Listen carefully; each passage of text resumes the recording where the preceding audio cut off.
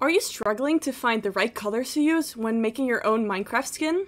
In this video, we will give you an in-depth tutorial on how to hue shift and make your colors pop. Let's start with explaining the word hue shifting.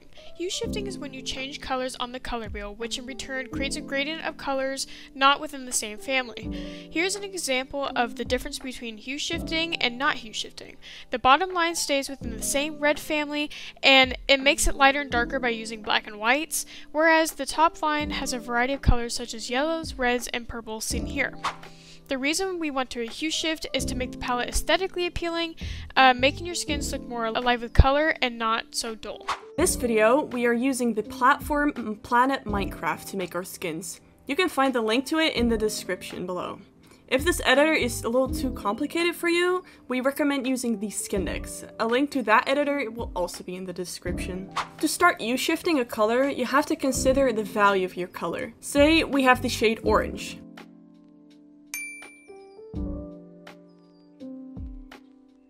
If we look at the color palette, we see that the colors such as yellow and light green are visually lighter than orange. If we were to create shadows for the color orange, we'd want to use colors that are visually darker than our starting color.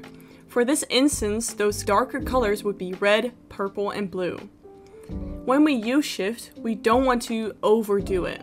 When using warm colors, we want to usually shade it with other warm colors, and same goes for cool toned colors. So using blue, a cool tone, to shade orange, a warm tone, would be too big of a step. To keep it nice and balanced, we can use red.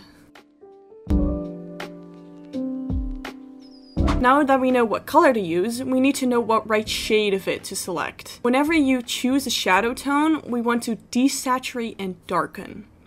Desaturating means making the color less bright and more dull.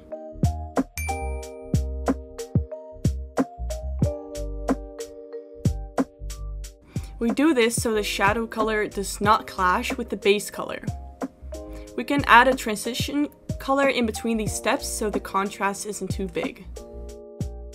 Now say we want to highlight the color orange. We'd use the colors that are visually lighter, like we pointed out earlier, yellow or light green.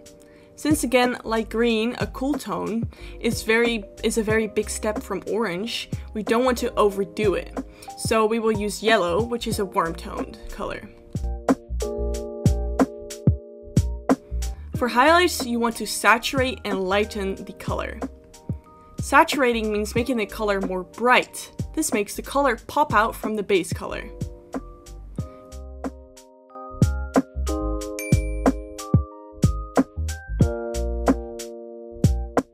We can practice again with a different color.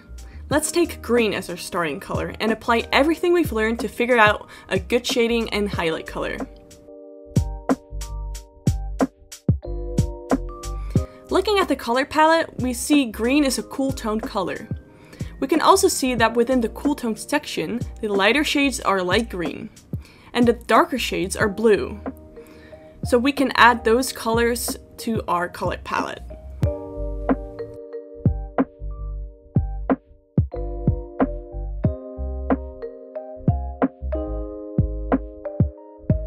Now we are going to choose the right value of the highlight and shadow.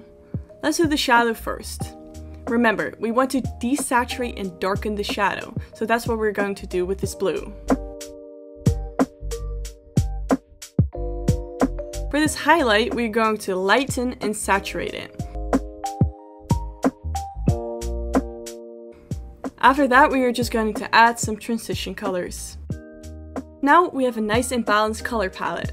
Feel free to use this technique on any other color and practice a little bit more. Okay, so we will be showing and explaining the three main components of applying this information onto a skin. This will include clothing, skin tone, and hair.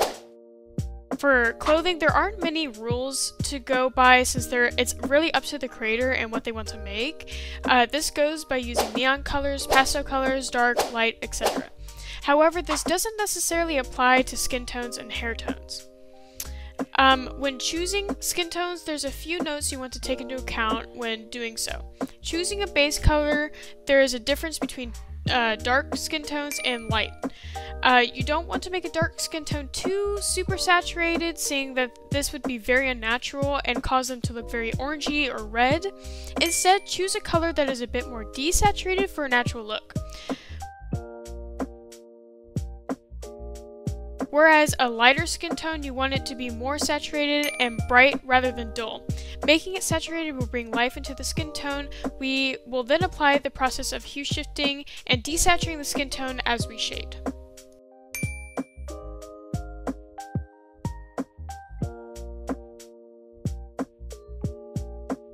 Now we will be discussing natural hair colors such as blonde and brown.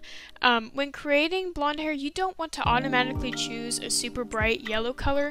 Keeping the color within the light desaturated orangey hue can give off a very natural light blonde color look. To shade blonde, you want to apply the same rules with desaturating to give off a nice brownish color for the shadows. Lastly, brown hair has a wide variety of tones you can use. We generally want to keep it within the red and orange range for the base color. However, you do want to use mid to desaturated colors for the base color rather than bright. We want to apply the desaturated process as we hue shift to show contrast and harden our shadows. When using highlights, it's okay to use a more saturated color as you brighten it up. We hope this helped you with your colors and wish you good luck on making your own skins. Feel free to send them to us in our DMs on TikTok or Instagram. And we'll see you guys next time. Bye bye!